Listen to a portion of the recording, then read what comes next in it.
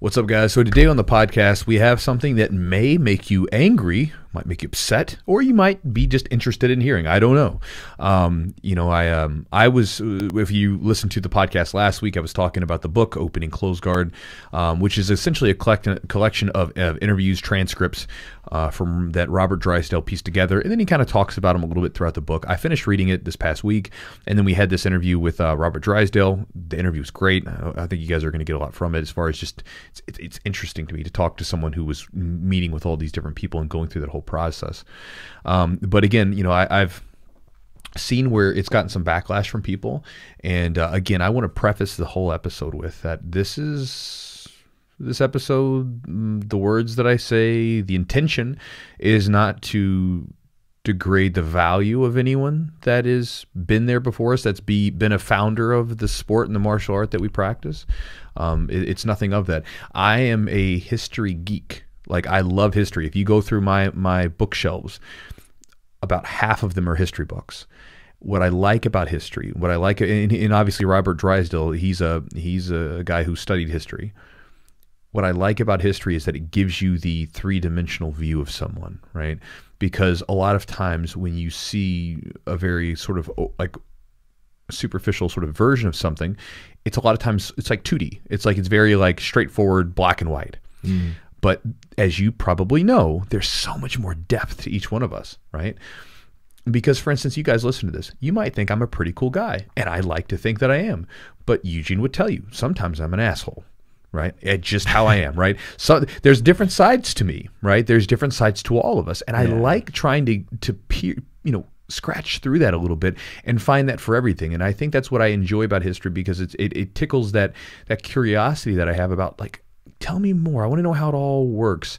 And again, I'm not saying that the book is perfect or that I agree with every single thing in it, but it does give you at least some different views on some of the founders of our martial art. And I find that interesting. And I find that it helps me personally as someone that's dedicated, at this point, gosh, like 17 years of my life doing this thing and hearing about these different views from different people over the years, kind of just throwing another one in there.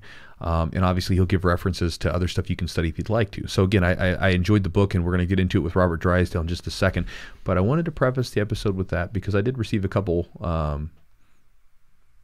angry emails, strongly worded emails about the book and about how wrong it is or whatever. And again, it's not the purpose. Like I said, as I'll talk about in this, I walked away from a greater respect for the founders because of the book, not inspired, or not the other way around.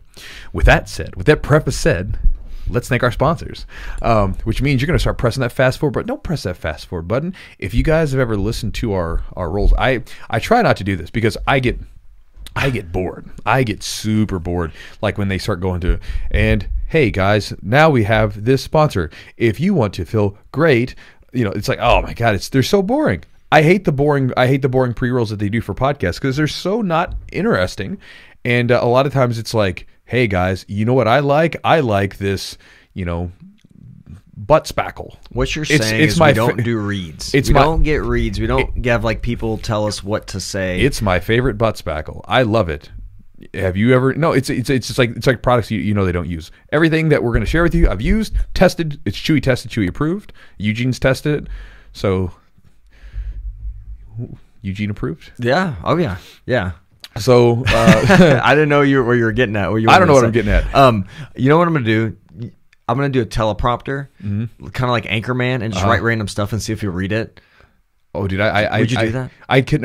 I don't think I could read a teleprompter. Well, I don't know, because see, I have a lot of trouble. I remember like Adam and I tried to do that one time for the videos where we tried to do like a thing, like just where we're like a, hey guys, if you like that video, subscribe and all that jazz, Yeah. Because I had a consultant from YouTube like call me and he was like, yeah, you should be doing this for your videos. And dude, I can ramble off 10 minutes of a coherent story that's just coming off the top of my head.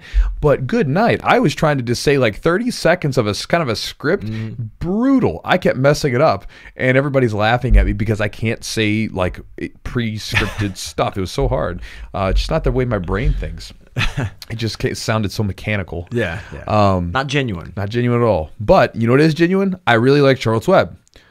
Ding, ding, ding. I actually, again, we've been using their stuff for a couple years. I like it. I actually talked about last week that I stopped using it for a little bit. Yeah. And then I got back on. I was like, oh, I gotta get some sleep. Like, I don't know what it is. And again, maybe it's placebo. I don't know. But when I take it, my sleep seems to be better. Even my little ring says it's a little bit better. You know, but that's actually that's objective. It is objective. So the one thing that I was reading about when it measures this sleep, it's a little off, but they said that the HRV stuff is pretty accurate. I was listening to a guy who's like he does data analysis or whatever for his he was doing for his PhD. So he measured it with like all these different machines and compared the things that it does to the professional machines, and the actual like sleep like it measures your REM sleep and your deep sleep. It was off about that, right? And you're talking about the Oura ring. The Oura ring, yes. But it said that the HRV, it said it was pretty accurate. Yes. And so that's where like a lot of times I measure like I'm getting up in the morning, I feel great, and like HRV is good. Like, cool, let's do it. And and for people that don't know, that's kind of your heart rate variability. That's indicative of your recovery level where you're at. So again, if you're not getting good sleep, probably not going to feel as well recovered. So yeah, that kind of how those correlate together. Yeah, so I don't like it tells me I have to go to sleep at a certain time, and I'm like, listen, ring, I go to sleep when I want to go to sleep. Sometimes I got to go to sleep a little later, just how it is. We're all controlled by machines, right? It's like go to sleep now. Bedtime's approaching. It doesn't actually say anything. It has an app, but I did notice that the all these things were fairly normal, but I feel more well rested. Yes. I like it. So again, I use it. I like the product. So again, if you want to check out some CBD, and the thing is, I've done this with multiple people where I'll give them a sample, try this out, see if you like it. If you like it, great. If you don't, whatever. And I've had multiple people, students of mine, right, who will try it, and then they're like, you know what? I liked it. That was good. Like in the last one, what's your code again? I had a student mess with me the other day. Hey, Chew, what's your code again? And I'll give it to them, and they'll get their stuff. So if you want to try some of their stuff out, again, someone messaged me the other day on Instagram, like, which one do I use? I like the sleep gummies, and right now I like the lemon twist tincture. It tastes like almost like the lemon twist tincture tastes like Fruity Pebbles. This one's orange blossom. Orange blossom's good, but the lemon twist tastes like Fruity Pebbles. And the gummies, the gummies taste like candy. I know. They're dangerous. I was like, I feel like they're like those Flintstone vitamins back. Yeah. I feel like I could just eat them. Like, don't do that though. You don't do that. That would be bad. Don't do it. But again, you could if you wanted to. All you need is two. But again, if you go to charlottesweb.com and use a promo code Jiu-Jitsu, you save 15% on the order, and again, you get a little discount with that. But again, you can check it out and see what you think. Like I said, I just encourage people to try it out, see what you think. If you like it, great. If you don't, you can always stop doing it. It's just like anything else. Like you kind of experiment with diets, different training protocols. It's just another supplement to throw into the mix. And again, for some people, it seems to help out a lot. For some people, it doesn't. Also, thanks to our sponsor, Epic Roll. You can go over to Matt's website at epicrollbjj.com, and he's got pretty much everything from hats, like I'm holding it here if you're watching the video version, hats, patches, gis, rash guards, the whole thing. Fanny packs, which I have, but you yell at me about wearing it. Where's the fanny pack? It's over. It's down here. Yeah, fanny packs. Which is super useful. Well, it's no. I like the fanny pack. You just held it in a weird spot. You had it on your back. I had it on my fanny. Yeah, but like, okay, you guys listening. It's a fanny pack, everyone. I'm sure most of you guys fast forward because you're like, I'm not listening to pre-rolls, but see, this is what you're missing out on. Let me ask you a question. So Eugene's got this Epic Roll fanny pack, which is a pretty cool looking. I wear it like it was wrote. All right, hold on. I'm gonna give you a second. All right, I'm gonna give you a second. See, I told you, I'm kind of a jerk sometimes. I'm shushing him. No, so with Eugene, he's got this fanny pack, and it's a cool looking fanny pack. I actually think it's a cool one. I was jealous I didn't get one. So Matt, but the problem is Eugene had it turned around on his butt, right? So he had his fanny pack, and it was sitting on his bum. Right, so he had the fanny pack, and he's walking around, and it's not around his groin where it's easily accessible. It's around his butt. So that to me lies the problem, because again, we call it a fanny pack, but again, as we all know, sometimes the names don't really match what their function. So the problem with this cool fanny pack, right? It's got the little, it's like made of like canvas. The problem with this is that he had it on his bum. So if let's say he was like, hey, I need to access that piece of thing that I have in my fanny pack. Well, it's not easily accessible. You have to spin it around, then unzip it, and then get in there. Whereas if you just had it sitting around your groin, like AKA like 1990s bodybuilder style, like where it's right there. Yeah. Right. You just had all your stuff right there. There you go. Yeah. So that was my problem. The fanny pack I like. My problem was with the way you were wearing it. I don't know how they do it in Russia, but here in America, I'll wear it however I wear it. Sometimes it's in the front, sometimes it's in the back. I like variability. Why do I have to be one way to fit your narrative? Because because you're either it's wrong or right, Eugene, and the way that you're wearing. I'm going to wear it on the side just to mess with you. Well, guys, listen. So I won't go any longer, but if you would like to check out Epic Roll's stuff, go to epicrollbjj.com. If you'd like their fanny pack, it says Jiu-Jitsu things on it. It's got Jiu-Jitsu things on it, and it really does say Jiu-Jitsu things, doesn't it? It does. You can check it out, and you can save 15% on your order by using promo code Jiu-Jitsu. And if you want to wear your fanny pack in the front like a normal person, or if you want to wear it like hanging off the side of your face like Eugene does, you can do whatever you want to because you'll be in possession of that fanny pack for a discounted price. Some people wear them like a shoulder thing. I've seen that before. That's kind of the style. Mm-hmm. And then lastly, guys, if you guys want to support the podcast, you can do so by checking out the Patreon, patreon.com/the Jiu-Jitsu podcast. We actually, during the filming, I guess we are filming technically, but the recording of this podcast, we were talking to Robert, and there was a point where we kind of thought the podcast was ending, and then it didn't end, and then we ended up going on for like another 20 minutes or so. I don't know what it was exactly when it gets cut, but we went on for a little bit longer. We were talking about Maeda, because he got into like a lot of good stuff. A lot of good stuff. Again, going back to what we were talking about, but talking about like Maeda and some of the stuff that they found on him. Again, just with the evidence they found. So if you guys want to check out the rest of that podcast, that again we didn't intend for it to be cut. It was just one of those things where the podcast kind of came to a natural close. And then then all of a sudden we started talking again, and we were talking about some really good stuff like Maeda and some of these other topics that we went into in a little bit more depth. And I didn't want to we didn't want to have to put that stuff back in and like squeeze it in somewhere. So it became a Patreon extra. So you can check that out. And again, if you guys didn't know, the Patreon, we have a ton of old podcast extras on there from years now, along with different video content that we get posted up. There's videos of me like that are basically they're YouTube style videos that don't get released on the YouTube channel publicly that are there, as well as some other content. So if you guys want to check that out, you can go to patreon.com/the Jiu-Jitsu podcast, subscribe, and then I'm still figuring out a real good flow, but we do live videos on Sundays, every other Sunday for sure. I'm trying to work that into maybe possibly a weekday flow or whatever, but as of right now, it's on Sundays twice a month. So if you guys want to hang out with me in Zoom for a little bit and just chat, Sundays would be the day. So check that out, guys. So with all that said, with all that out of the way, this is probably our longest. That's what I was thinking. This is our longest one. But whatever. This was probably entertaining for some of you. If not, the rest of you guys just fast forward. Fine. No big deal either way. Because, again, these aren't reads. So hope you guys had a good time with me. Now let's actually get to the podcast.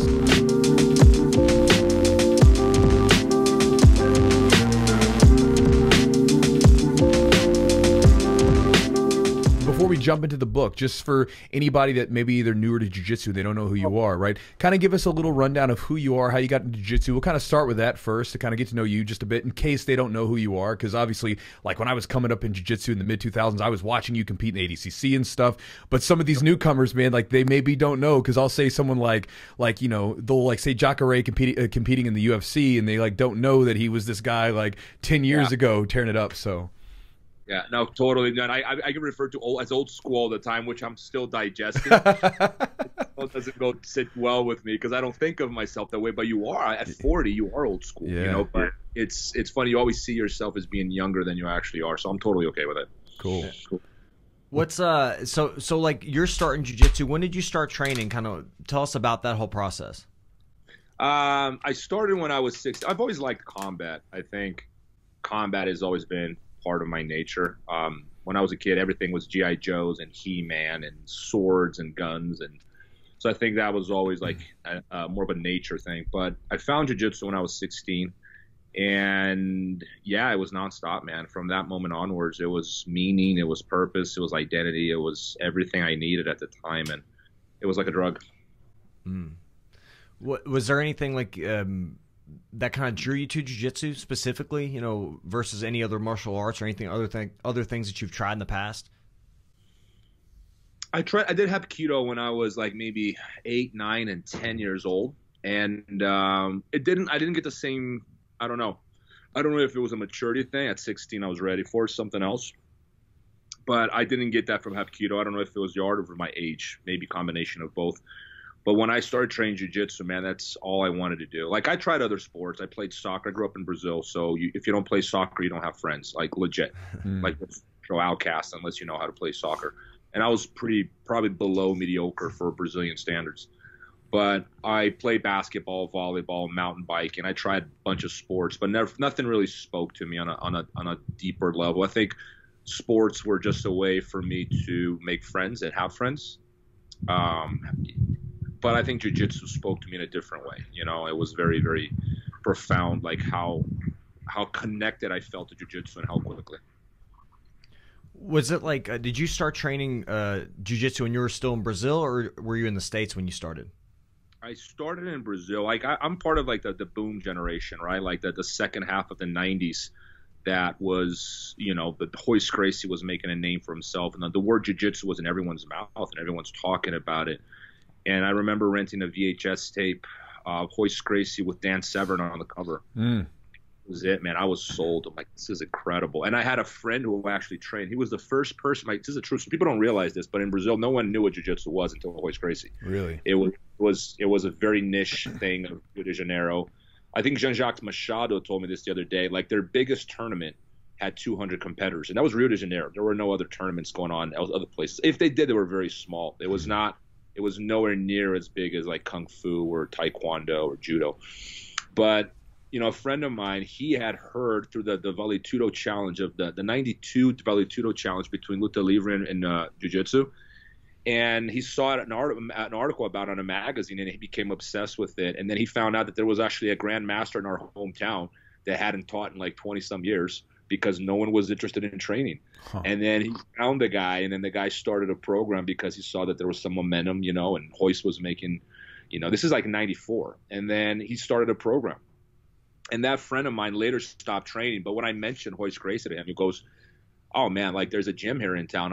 He's the one actually got the program started. He's one of my best friends in Brazil. Funny story. Still a white belt, by the way. Never got a blue belt. He got me into it, and then that was it, man. Like I was hooked right away.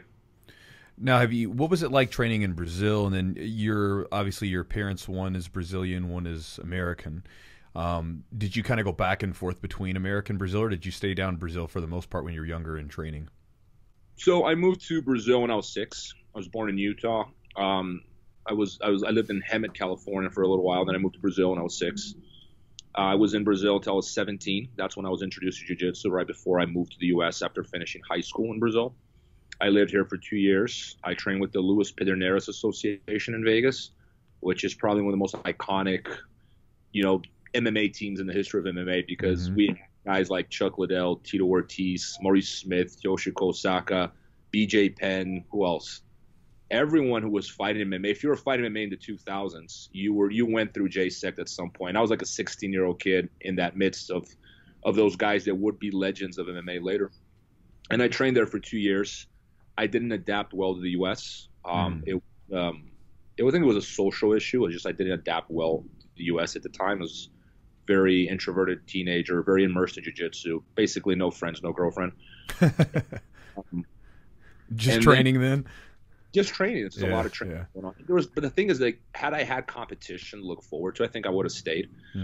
But there were like 2 competitions on the West Coast at the time. There was Copa Pacifica, the Kleber Luciano's Copa Pacifica, and Joe Moreira's Invitational. That was it. There was nothing else. You had to enter judo tournaments if you wanted to compete more. Wow. So, and in Brazil, the competition scene was picking up a lot faster. So I moved back to Brazil in 2001.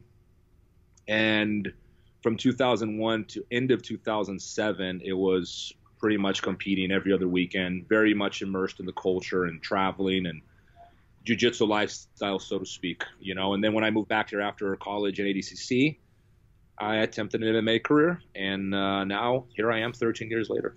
Yeah, nice. And when you were talking about the kind of the boom of jiu-jitsu back in the 90s after Royce Gracie, you know, I was thinking about my own sort of how I found this stuff out too, which started off with UFC 1. I remember watching the pay-per-views. And, you know, I grew up in the time of Ninja Turtles, Jean-Claude Van Damme, and Bloodsport. So I thought punching and kicking, that's where it's all at, right? And then all of a sudden, you know, you watch the UFC, and this thin Brazilian guy comes in and just wrecks everybody with arm locks and chokes and grapples them. And, I was just like, what? Wait, what? And then he does it again, like multiple times in the UFC. And you're just thinking, man, there's something to this, right? And then obviously all the Brazilians that came in afterwards. But then I remember, and this is very again, this is part of this book, which was really interesting is, then after Royce won all his matches, they trot out this old man and this whole family. And then they talk about Elio, right? And they talk about this founder of the sport. And then you start digging around, and then it's all about, how he was this, very small, weak young man who then grew into this fighter. I mean, because he was a badass fighter back in the day. And that was the story that we all kind of grew up on. And then I remember getting into jiu-jitsu and training and, starting to converse with different black belts and Brazilian black belts and stuff. And you start kind of finding these little, maybe they disagreed with some of that stuff, and then so to get into the book, it was really interesting. What prompted you to want to get into the history of jiu-jitsu and to possibly unearth different things? And again, I'm a history geek as well, obviously probably not to your level, but I like getting into the history because it's a lot of times there's things that are left untold. And sometimes, for me at least, when you get in there and you see it for what it really is, you get that three-dimensional view of something that, for me, a lot of times it doesn't take away from it. It gives me a better appreciation for what it is. Even like America, there is the myth of America versus when you get down into the real nitty-gritty of the history of who we are as a country. I like that because it gives me more of appreciation for who we are and the people that came before us. But going back to the question to you, what made you want to get into this stuff and just open up this history and really dig into it and possibly change it or create a bit of a ruckus or anything like that, because again, we kind of all agreed upon this idea of how it came to be? I don't know. I think that is somewhat of a calling as well. I've always liked history. That was always another passion of mine. I've never thought about studying the history of jiu-jitsu because I just wasn't interested when I was in my, while I was fighting, I was immersed in it. But, about 3-4 years ago, I became more and more interested. And I've always liked history because, for example, any narrative has a certain framework, right? And then once you create that framework, it doesn't matter what you're discussing. These are the boundaries of how we have this discussion. It limits it, right? So to me, what's interesting about all of this is what is it about this framework that can be changed, corrected, expanded, or outright destroyed? How can we break this framework and create a new one? How can we have this same discussion with a completely new set of eyes? And whenever I see something like that, to me it's interesting. History, because if you have a narrative that you can't really change it, you can't really enrich it in any way, it's not very interesting. It's sort of fixed. It's like a canon, but history, fortunately, is not like that. You can always enrich it. You can always look at it from a different perspective. And that's when I saw jiu-jitsu and I started reading a little bit more about it. I read Shockey, I read, Tufi's dissertation, and I started reading some of this work that was out there. I was like, this story is way better than the one we were told. Sure.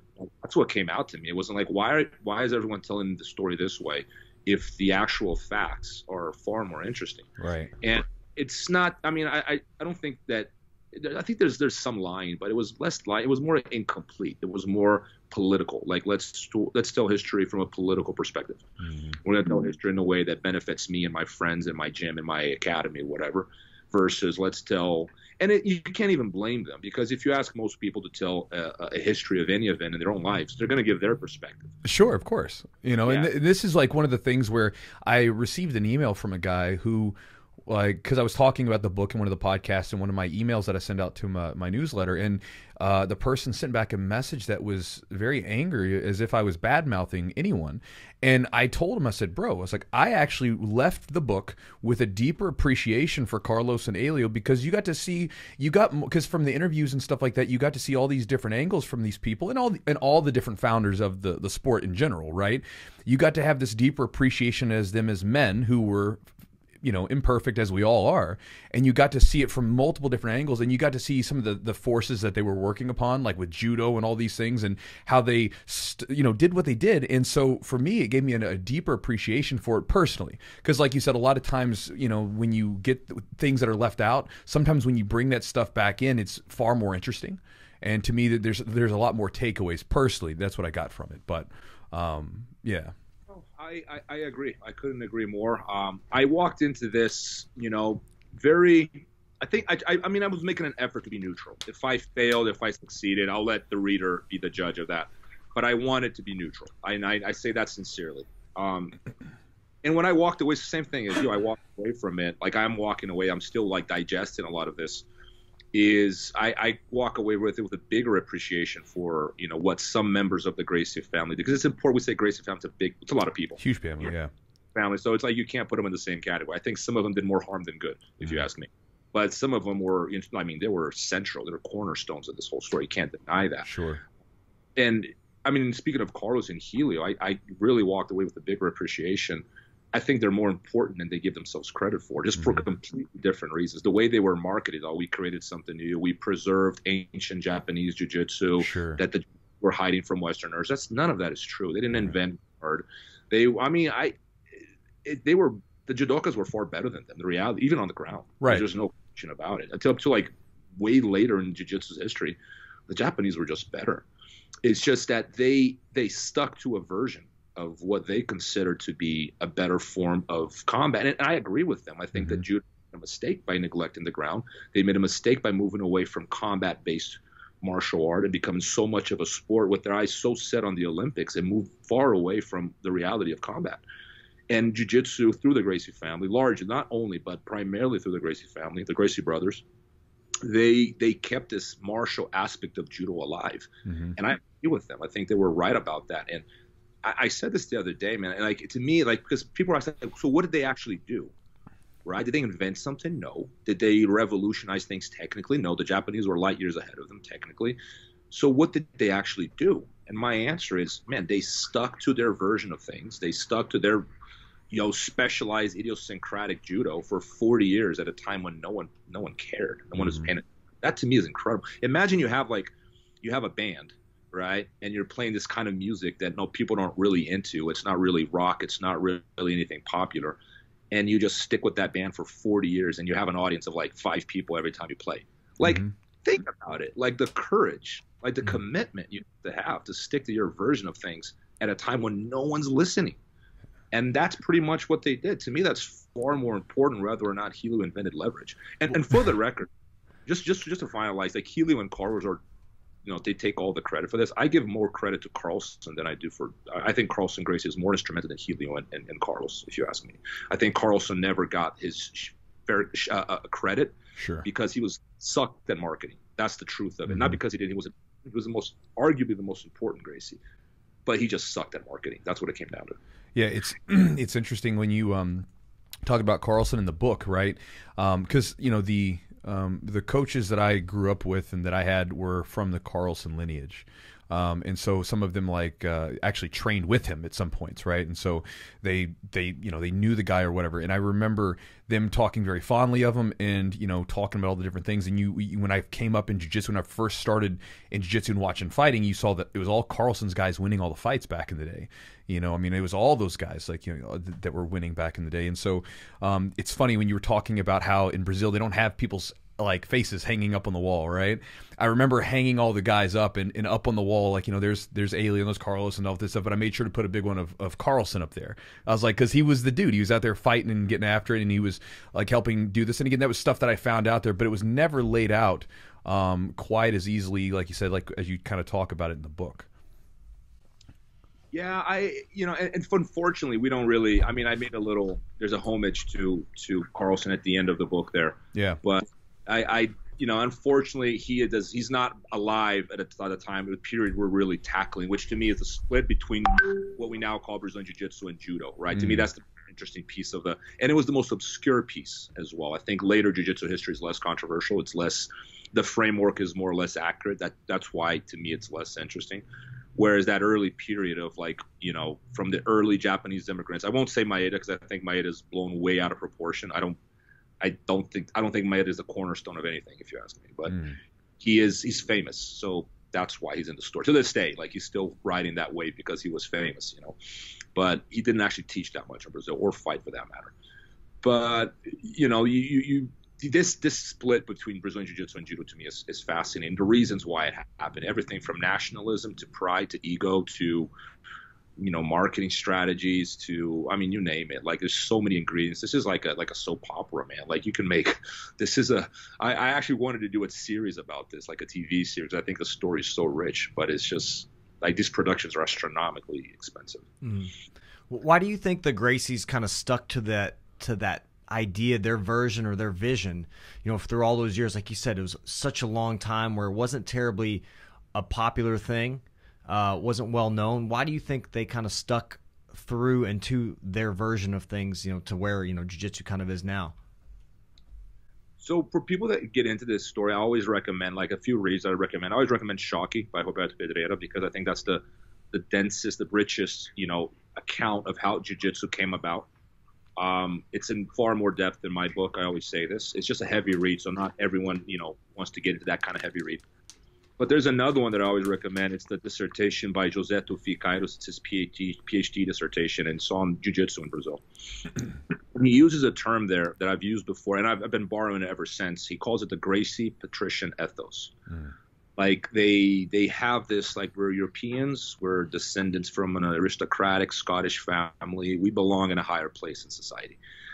I think jiu-jitsu it's not that they didn't love, of course they love jiu-jitsu, but I think Carlos saw jiu-jitsu as a vehicle to regain their social status. And his PhD dissertation is exactly about that, the social aspect of it, not just the art itself, but we belong in a higher place because they're not financially, they're not wealthy, they don't have a high place in society, but jiu-jitsu in some ways became a vehicle for that. And you can agree with it or disagree with it. Here we are. We have an art because of Carlos Gracie's ambition, which is probably the key ingredient to this whole story, is Carlos Gracie's ambition to do something different. So, I think there was a lot of, I don't think it was all noble. I think there was some level of ego there. Like, we want to shine. We're not going to be below the Kodokan hierarchy. We're better than you. We're different. We're going to be leaders. And they saw themselves as leaders, and they have that personality. But, I appreciate it. I mean, I'm here. I have a job because of them. But there were people. They were like me and you. They were flawed. Like, the problem with history, like you're talking about, is that they want to put people in these categories that border on religious. Like, it's just like, oh, this guy was, and I'm like, I'm not interested in that. To me, that's, if you want to believe in things like that, you want to have a cult around, this or that guy. That's you. I'm not interested in that conversation. I don't think it's, because it's, you look at history, it's not true. You're going to find any local character and he's full of flaws. I prefer that sort of approach to history. It's more relatable in that way, right? I mean, we can, I mean, we kind of see it not as like this untouchable being or figure. It's like, it's got a lot of similarities to you and I think in some ways that's more attractive. That shows a more, he's more human. Yeah. And the human side is a beautiful side. It doesn't have to be perfect for it to be beautiful. Right. Like, we have this thing, like, if you're going to look up to someone, he has to be absolutely flawless. Like, you make a comment about someone, and then someone will bring up something completely unrelated about what that person did, and it's like, so what you mean you'd expect in an angel? What? Yeah. I can admire aspects of your personality and condemn others. Like, you don't have to be, saintly to be admired. Like, you can separate these things, but people have a hard time doing that because it's just easier to canonize someone and go, you're an angel or you're a demon. But I think that's just poor psychology. Just no other way to put it. Like, it's just a very poor way of looking at things. Yeah, it really is. It's just one of those, like you said, it's if they could do all these good things, but if they have this one thing, this thing on their track record, people like to write it off. One thing I'm curious about is because you went to you went to a Kosen Judo school, and you went in there and did that. What was that like? Because to me, like when you were talking about it in the book, I almost imagined that it was if you were like going backwards in time to what maybe jiu-jitsu looked like at a previous time before the innovation happened, like you said, after the sort of the more, I guess you'd say, the formation of an actual like federation, like with the IBJJF. With the Kosen Judo, what was that like going to that school? What was the practices like and their movements and their techniques and stuff like that? What was that kind of like? It was funny, man, because, despite what people think, Maeda never practiced Kosen Judo. Kosen Judo became a thing after Maeda had already left Japan. But a lot of people think you want Kosen Judo in Brazil. That's a myth. It's not true. Okay. But Kosen Judo is like, the reasons why they're still Kodokan, right? But they practice with a different rule set. So think Brazilian Jiu-Jitsu and submission only. Or like, IBJJF and submission only. It's the same sport, but with a different rule set. That's sort of. But the reasons why is very similar to why Brazilians split. You know, not exactly the same, but they love the ground. Mm-hmm. They disagree with official Kodokan rule set, and we're going to continue practicing it this way because it's rich and it's fun and they enjoyed it. I mean, that's my hunch. They like it for the same reasons we do, and it survived in Japan. It takes a big hit after the war. You know, it sort of goes down and becomes sort of like a niche thing for Japanese universities. And what's interesting is that technically it's very similar to Brazilian Jiu-Jitsu, very similar. I see for most of Brazilian Jiu-Jitsu's history is in fact more advanced, I would argue, technically. So I would argue that they're more advanced, in fact. Later that changes, of course. But culturally, it's very judo-like. So if you walk into a Kosen Judo gym, it feels like a judo class until they start training. And then I would say it's 50-50, 50 ground, 50 stand-up. It's not all ground. It's about 50-50. And then it looks a lot more, once they start going at it and they hit the ground, they're pulled in guard, and then it looks like a Brazilian Jiu-Jitsu class. So it really is somewhat of a hybrid. Kosen Judo had no impact in Brazilian Jiu-Jitsu. It did not impact it in any way that we know of. Okay. And some indirect impact through Japanese immigration, but we can't really put a finger on it. But they're very, I would say, almost like a hybrid, culturally judo, but technically very, very similar to Brazilian Jiu-Jitsu. Nice. And you sort of made made sort of the line there, you know, just to kind of talk about it, was that Jiu-Jitsu really started to make its sort of innovative shift forward with the formation of the IBJJF. I guess it was in '94. You know, why do you think that is? If you take a close look at it, this is something I have to spend some time explaining because people misunderstand what I'm saying sometimes, and I've got flack over this. If you look at, if you look at a grappling match, if you look at 70s, 80s, what they're doing is they're good grapplers. They're good ground fighters. If you got someone from a Carlson Gracie school in the 80s, or Hickson Gracie for that matter, they're very skilled on the ground. But if you look at what they're doing, it's Judo 101. There's nothing that they're doing technically that's not in any judo book. I mean, there might be a detail or two here. I'm sure you involve details, but technically, as far as the arsenal goes, right? Kosen judokas were far ahead. Like, these guys were doing X-Guard, De La Hiva. I mean, you can Google, go on YouTube and put judo berimbolo, and you draw your own conclusions. Like, these guys are doing berimbolos in the 40s. Like, it's pretty remarkable. Yeah. Very, very sophisticated. And when you contrast it with what Brazilians were doing, because there's not a highly developed competition scene in Brazil. Because it ties into this. I think it's an idiotic debate between AJJ and BJJ. It doesn't even make sense to me. What is responsible for evolution is not if you're born north or south of the equator, it's competition. So if anyone should get credit for Jiu-Jitsu's evolution and innovation, it's IBJJF, who's created a consistent league of high-level tournaments. Like, ADCC is a high-level tournament, but it's one tournament with 80 competitors every other year. That's not that impressive as far as the evolution of the art goes. IBJJF puts on high-level tournaments consistently around the world, and that's what boosts the level of the sport. So talk about innovation, we have to talk about IBJJF, not Brazil, the United States. That's stupid. It's idiotic. There's just no way around it. But in Brazil, there was no great technical leap, because they had very few competitors, very few tournaments. 94, that changes. They start an organized league. They start bringing people from the countryside. Federations start popping up all over Brazil. What happens then? You get this boom of innovation from the mid-90s onwards, right? And then the internet compounds on that. So now it's like this snowball effect, because information travels even faster, even more competition. So the speed of innovation we're watching is a product of high-level competition combined with the internet. But if you look at, even if these guys were very skilled in the 80s, if you look at what they were doing, everything they did is in pretty much every judo book. I mean, it's not very sophisticated. They were good. Like, just because it's not sophisticated doesn't mean they're not good. Don't confuse what I'm saying. Like, Roger Gracie is a very simple grappler. Sure. Yet greatest of all time. So, I think that these things can coexist. You can be very, very skilled and still have very simple grappling. And I think that's my point. I'm not saying these guys weren't good. I'm saying that they were very simple when it came to their skills. So the importance of the IBJJF, in your opinion, is kind of the evolution or like just the skill evolution, I guess, in the States and other places as well. But like, what do you think that the IBJJF did fairly well? And then what are some things that you think maybe that it lacked in that could have been done better? No, hey guys, just rephrase what I said. I don't want to sound too polemic. Like I don't want people to get the impression that there was no innovation in the U.S. or that Brazilians didn't do anything for the sport. Like sometimes people think I'm taking sides here. I'm just looking at things as practically as pragmatically as I can. Like, sure. I'm going, IBJJF created a circuit of high level competition. Right. Do I agree with everything they do? No. Do I agree with the rule set? No. I make suggestions all the time for different rules. Like, change this. Like, let's make it better.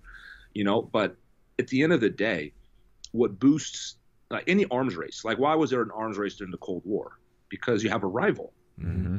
This competition that creates, innovation. Like, if you imagine you win a tournament and you made everyone tap in 10 seconds, what's the incentive to develop new techniques? If you beat everyone, there isn't one. You need a rival, right? So it is an arms race that's going on. So the more competition, the more competitors, and the higher level of the competition, the more you push that boundary of the frontier of innovation and new developments. Mm-hmm. Yeah, it makes sense because – go ahead. No, I'm just going to say, just like, for example, if you look at tournaments like Naga, they're pretty consistent, but they're at an intermediate level. They're not like ADCC or IBJJF. ADCC is very high level, but I don't think they've done anything for the innovation of the sport because it's every other year. It's not a lot going on.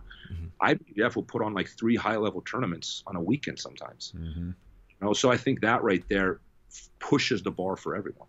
Yeah, that's a great point. Like, even just, you see things like, we'll see trends, say local turn like IBJJF around like the East Coast where we're at, we'll see some trends. We'll see a lot of people playing a certain type of guard, and that'll kind of start getting our kind of ideas going, and we'll start working. Okay, how do we improve upon this? How do we defend this? You do it all the time. It advances your game and changes the direction that you may progress in.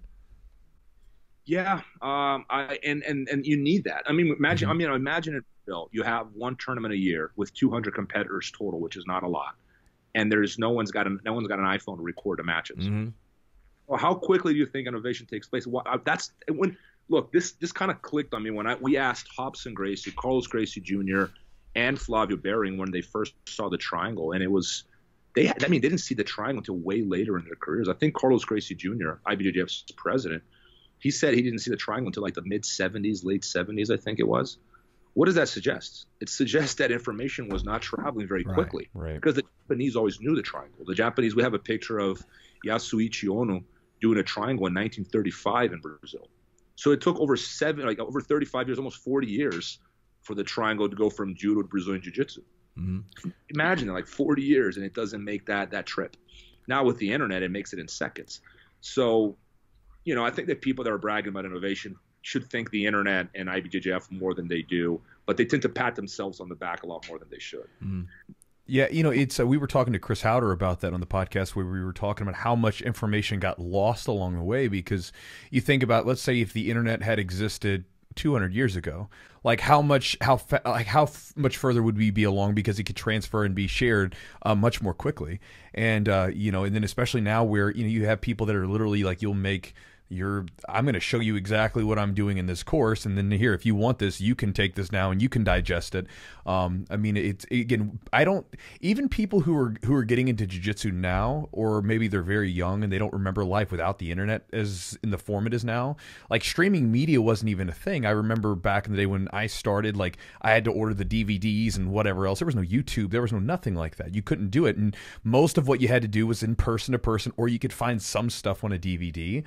But it's just a different thing. And I think that going back to what you said about the IBJJF, besides just not only did they create innovation, but or create like a sort of a competition, like good competitions, whatever, they also made it to where it became a viable thing, where they had a skill, like a rule set that most of everybody kind of uses in some shape or form, unless they go to submission only. But also it kind of made... I'm sure it probably helped other competitions get going, because, well, you had the IBJJFs going on, but there was some time in between. Hey, let's get some more competitions going on. And now across the country, I mean, when things are normal and you don't have a virus running around, I mean, it got to the point where I remember, like in 2018-19, I mean, you could every weekend. There was a decent tournament going on, different rule sets, but everybody's going. And I think everybody who's listening to this, you can think about this on a very micro level. If you get ready for a competition, you push yourself, you do the best you can, you try to learn as much as possible, you try to become the best you can possibly be. And then if you just sort of expand that, and you get the best people in jiu-jitsu all sort of vying for that, the big competitions and whatever else, I think that makes sense. Going to what you kind of touched on it.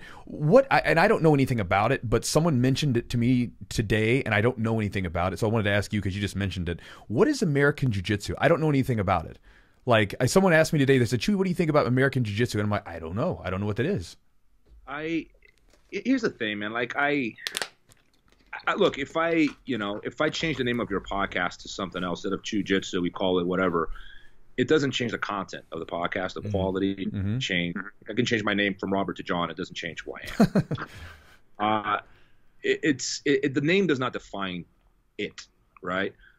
In terms of what we do, we're practicing the same thing. Now, sure. I think, honestly, this is one of those things where, I mean, look, we're talking about it. So it's a successful marketing ploy already. Right. But I don't think there's anything fundamentally different. Like, I look at it going, well, same competition, same rule set, same people. I mean, I guess you can call it Mexican Jiu-Jitsu, you can call it Canadian Jiu-Jitsu. But I one of my favorite things about Jiu-Jitsu, that it was national. It was fought amongst teams of friends. Not like, oh, I'm born in this country with these borders, so therefore I have to rip. Like, I think that's, I don't know. I like the way it is. Like, I don't think we should split ourselves between nations. I love the fact that I can go on my mats and there are, like, you know, Mexicans and Canadians and Brazilians and Japanese and Koreans, and everyone gets along, and we're this team or that team. I like that more than, you know, dividing a nation. But there's something about the English-speaking world, and I mentioned that in the book, something I've been more or less, you know, aware of. Americans are so confident. They're the most confident people in the world. They really are. When you think about it, and other people in the world will tell you the same thing. But at some point, that confidence turns into overconfidence, which in some cases turns into arrogance, which in some times turns into blindness. And it's a great strength that Americans have, but it could also be an Achilles heel. And I see that a lot. And I think a lot of it is just pride. Like, you know, we can't be second. We talk about these Brazilians controlling a sport that we love. Americans are so used to winning and being number one at everything that when they're not, like, they, you know, it's very similar to what the Gracie family did to the Japanese, by the way. I mentioned that in the book, which is like, you know, we're going to carve something different, a new hierarchy, so we can set ourselves on the top of that hierarchy, because this other hierarchy over here is overtaken and we're never going to rise to the top. So you create a new one. Right, a lot of it is, you know, because everyone wants to shine, everyone wants a place in the sun. So, you know, when you appeal to the language thing, right, appeal to the nationality thing, it's a pretty strong rallying cry when it comes to, you know, particularly people that are so fiercely nationalistic like Americans. It appeals. I immediately have to side with these guys because I'm American, so, and I love my country, so therefore I have to be American Jiu-Jitsu. It has nothing to do with patriotism. Sure. But people make that association, and it's a very, very powerful tool of persuasion. So you're able to create a brand, even though there's nothing new being created, but you get a lot of people supporting you and your cause, I guess, for American Jiu-Jitsu, because it appeals to the American psyche. Yeah, gotcha. I'll keep calling it Brazilian Jiu-Jitsu. It's what I've been doing. It's fine with me. I just wasn't sure what was going on with it. One thing I wanted to ask you, when I was reading through some of the interviews, you know, some of these masters of the art, these guys are, you know, they're very old. They're, you know, 80 plus, right? And some of them they spoke about it with such passion about it at times, and even some of them, I think one of the Luta Livre guys was talking about, I love being on the mats, and they said I need prosthetic hips, but no, I'm not getting prosthetic hips because I gotta go. I'm like, I there's a part of me that identifies with that, because I'm thinking, like, I'm going to be that old dude who's like, you're going to have to peel me off this thing. And, you know, just like you said, there's all these people that get into it from all different walks of lives, nationality, everything. And even in judo, you were talking about these guys in Kosen Judo that still liked being on the ground, and they stuck there and they stayed doing it. What do you think that is that, like, for some reason, like you said earlier, it became a drug to you? What is it that draws us in and draws all these different types of people in, and even into advanced age, they're still like pecking away and doing what they can do? I think there's two elements here. One of them is technical. The other one is cultural. The technical one has to do with, for example, like, I don't know if you guys ever done like Muay Thai, but if you spar Muay Thai every day. Like we go live Jiu-Jitsu about 50% of the class, more or less. Let's say different clubs, different systems, right? But like, let's say 50% of the class are going live, right? Trying to beat one another at 100%. If you did that in Muay Thai 50% of the time, you would have a very career. You could be hurt. If you did that in wrestling, you would have a very short career.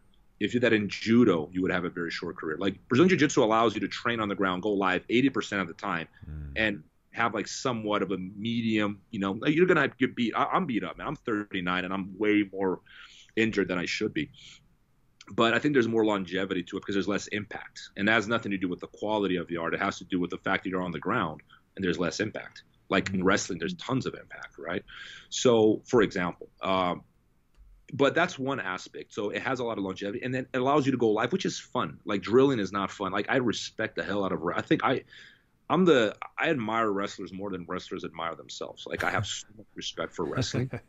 I do, because their discipline, their commitment. There's that participation medal culture is what I came to call it. It doesn't exist in wrestling. It didn't make it in. It's like you're tough or you're not. You're gonna make it or you're not. And if you're not, you can go cry to your mom. We don't give a shit.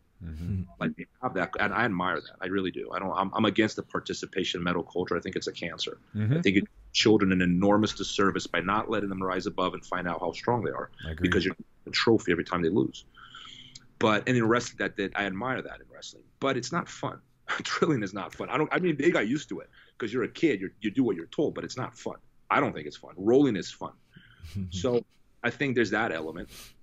There's a cultural element that I think that it's ironic that it's actually features from Southern California beach culture, and it has it makes it to Brazil, the surf culture, right? It has a Brazilian twist to it, right? But I think it has to do with the relaxed manners that are not really Japanese. Japanese are very strict and, you know, formal when it turns to your demeanor on the mats. But when it comes to Brazilians, I mean, you guys know Brazilians. Like, how are they on the mats? Like, they're joking, making fun of each other, beating each other up. Belts. I remember when I was a kid, I was like after training, we'd just like grab a belt and start like beating the crap out of each other, like half room on this side, and that was on the mats. Like I can't imagine that happening in Japan. But there's this, it's the shaka, it's the fist bump, it's that surf culture, and it appeals to people who live a hectic life. If you're in your 30s, 40s, and you have a 9 to 5, and you get home and you got 4 kids at home and you're struggling financially. You go to the gym and everyone's smiling and laughing and making fun of each other. Man, that's a special place. You know, I think that's part of the reason why Brazilian Jiu-Jitsu turns out to be so appealing to so many people, so many different walks of life, is because they have a very energetic culture that I've never trained much other martial arts, but I don't know if it's there. I didn't see judo. I think judo, I admire the respect they have, and I wish that we were more like that. But I like that the energy on the mats, and that the laughter and the joking around. I think it makes it fun. It makes it a place where you want to belong. Like you want to go. Even when I was injured, I'd show up to practice because I just want to see my friends and hang out with them. It's my favorite place in the world was the gym. You know, it still is. Yeah, the community, that's the main thing, is like the community you build in the gym. It's like you could be from every walk of life and very different political views or ideas on the world. But man, when you come in, you sweat together and sometimes bleed together. And it's something about working really hard, doing something very, very challenging and difficult. That kind of makes you feel more alive, I think. Because sometimes everything feels kind of, you know, you go to a 9 to 5 job and you sit at a computer all day. It's very numbing. Yeah. We're meant to have fun, man. Like having fun. We're meant to be funny. We're meant to laugh. We're meant to enjoy life. It's not. I mean, we have this obsession with money and success, but like that's a value. It's not the only value. There are other things that we can appreciate in life. I was just in Brazil, right? And sometimes I hadn't been in Brazil in 3 years. And Brazilians are very. It's almost too much. Like I like to show up on time. I like my. But it's. They live life as like if this is their last day on earth, man. Like let's just drink and have fun and laugh. And I had 3 days of that with my best friends in Brazil just now for New Year's. Hi, man. It was so fun, and I think people need that, you know. And there's some of that made it onto the mats, not just across the world, really. And I think that's it's just it makes the art rich beyond its technique. It makes it rich in a social way, and I think. That is key ingredient to jiu-jitsu development. I mentioned that in the book, and I stand by it. I think that's way more important than people give it credit. Yeah. Now, when you were in the book, you were also, and you kind of just mentioned it, you kind of were talking about the, the very like regimented respect type of thing that exists in judo, where, you know, judo became this thing not of just a sport or a martial art to train, but something to instill like a sort of like a martial education, I think is how it was worded with Kano, right? And you kind of said that you wished maybe some of that was in jiu-jitsu that you saw in judo. Has it changed the way that you have like taught at your gym or trained or anything like that, or has it kind of just been one of those things where you sort of just see it as this is just the differences between them? You know, man, like I used to believe that when I was coming up in jiu-jitsu and I started my club, I ran things very differently, and I changed over the years. Mm-hmm. And I see why the Japanese do the way they do. I do believe it works better. I think there has to be, I mean, there's nothing wrong with laughing and making fun of each other and having that Brazilian, you know, kind of demeanor. But there's also something important about respect and hierarchy. And I think we're losing that. Like, you know, it's the whole marketing ploy or like the pro wrestling trash talking. I don't think it belongs on the mats. Like, I think it's, I don't know, I think it impoverishes the art. Oh, it sells tickets. It's not just about tickets, man. There are other things we got to watch out for. It's not only about selling tickets. I like the structure. I like the hierarchy. I think that there's an appreciation for the elderly in like places like Japan that we've lost. I feel like in the West, it's not something we really value. Like, listen to your elders. It sounds like such a, like, why would you? Like, they're old. You know, don't listen to them. You know, like, no, listen to them. Yeah. They know, but your grandpa knows way better than you, man. Like, trust me. Even he doesn't have to be. I mean, he's lived way more. If you want to ask someone for advice, ask someone who's been there, done it. You know. Mm-hmm. I think that I appreciate these things. There's some aspects of the culture that I really learned to admire over time, especially this last trip to Japan. It was sort of like an eye opener. Some, like, even off the mats, like just walking around the subway or, you know, just the way they hold themselves. I think there's some things that we would benefit from if we took from them. I think it's important to remember that, you know, I'll give you an example. You know, you read this in the book. Like when I would show up to one of the Kosen Judo gyms, the black belts were sweeping. You show up 30 minutes early, they're sweeping the mats. Like, the coach did not ask them to sweep. They're black belts, they're paying members, and they're sweeping the mats because as they see it, this is for us. We're going to practice here. It's in my interest. It's just clean. And there's something about the humility. It sets the hierarchy. Like, I'm the coach. You guys are students. Thank you for teaching me, sensei. Whereas in America, it's become so business oriented. It's just, I'm not saying it's good or bad. It just is. Yeah. It is, you know, I'm a paying member. I'm not going to clean the mats. And I understand that there's a logic there, of course. But it's the humility that I admire. It's not, I'm not suggesting things are going to be different or they should be different, but I admire the humility of a black belt showing up 30 minutes early and without anyone asking him, sweeping the mats. To me, that was a very rich experience in itself. I do appreciate things like that. Yeah, no, I agree with you about that. I like one of the things where, like, I'll have the young kids coming up and things like that, and they'll see some of the more, you know, in fighting and jiu-jitsu and everything else, where they'll see the people that are trash talking and stuff like that. And I try to do my best to, like, remind them, like, look, this is for a show and whatever else, because I'm one of those people where I like the idea of the martial art being, you know, look, you can use it for the fighting thing, you can use it for the sport, but nestled in all of this stuff that we're doing are lessons if you can choose to pick them out. And even like me, you were talking about listening to your elders. One of the really cool things I think for anyone within a jiu-jitsu gym is that you have a really wide range of ages and people. And I know that for me, when I came into jiu-jitsu, I was 18 years old.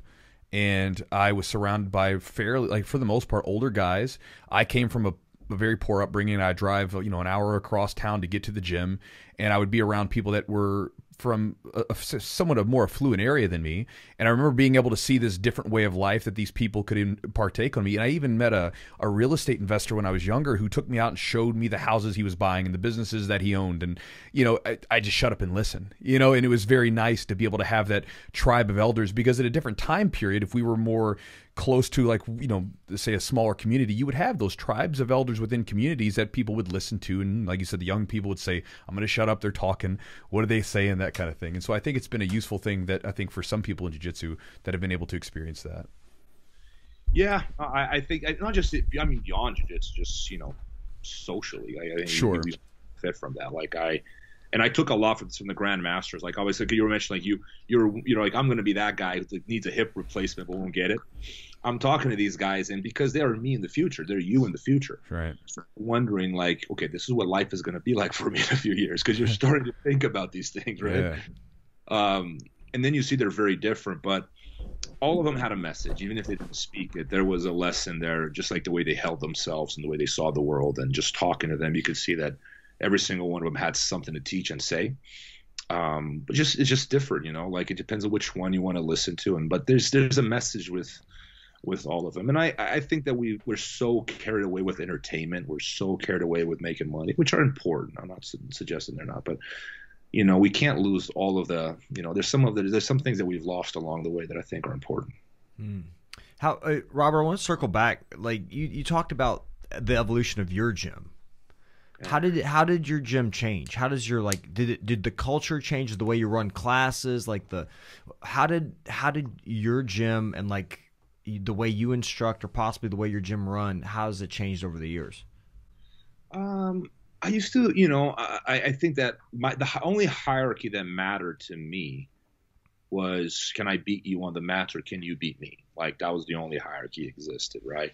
Because when you're young and you can be very arrogant like that. Yeah. Who cares? Like, I beat you. That's it. That's that, and I think we should not lose that. I think it's important we keep that, because it's what makes jiu-jitsu fun too. It's how competitive it is.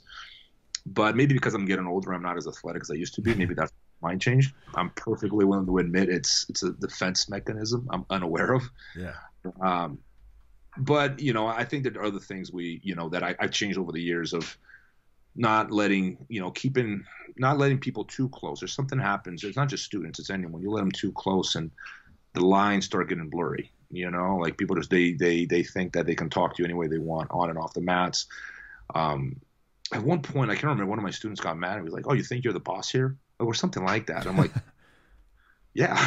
But it was one of those things that was so you don't even have a response. I'm like, well, yeah, I own this place. Like, what do you think I am? Yeah. But if the lines get too blurry, people lose track of that. And I think I made a lot of mistakes in the past. And I've changed in the sense where I think my classes are better, if anything. I'm a better coach than I used to be. But I know where to draw the lines. There's a reason why the general sleeps in a different tent from the soldiers. There's a reason why they do that in the military. It's smart. I didn't think it was necessary. Like now it's important to keep some kind of distance and it just works better that way. I think I've tried the other way, and trust me, if there's someone who's tried, it was me. It doesn't work. If you want to grow, if you want to have 20 students, that's fine. But as you start growing, you're going to have a little more structure and hierarchies, boundaries. That's boundaries, systems, and these things are important. It's just that the Brazilian way is not like that. That's not very Brazilian. It's just go and roll. Like that was that's the equation right there. Train hard and go. Yeah, it's changed over the years, but I think it's changed for the better. I think I'm a better coach for it. I have way less drama in the gym than I had in the past. Things run very smoothly today because of it, because I think a lot of people, when they enter jiu-jitsu, they're kind of expecting that too. They're sort of surprised when they walk in and they realize it's like every man for himself. There's not a lot of structure going on. I think most people, when they think of martial arts, they think of these things. The trick is finding a balance between keeping these systems and these boundaries that you're saying, and still making it fun. I think that's where you have to find that happy balance, which is not easy to do, but I think that would be ideal. I think you can have both. You can have fun and without making it too unorganized and lacking any structure. Looking at just kind of the hierarchy, or in a way just having who are people that you looked up to, who are your kind of mentors in jiu-jitsu, and as you evolved, and who are your mentors kind of now? Like, who do you look up to, or possibly did you learn something through this documentary, or found people that really just a new respect for, or a different type of view of them? I looked up to the competitors, the people when I was coming up, guys like Holeta, Comprido, Nino, Shaolin, Leo Vieira. These are the guys to me had beautiful grappling, and I enjoyed watching them. But I don't, I think other than Leo, I don't know, and Comprido, I don't know any of them really well. I've met them all, but you people are people, man. The thing about putting oh, this guy's my role model. All you got to do for that person to stop being a role model is for you to spend some time with them.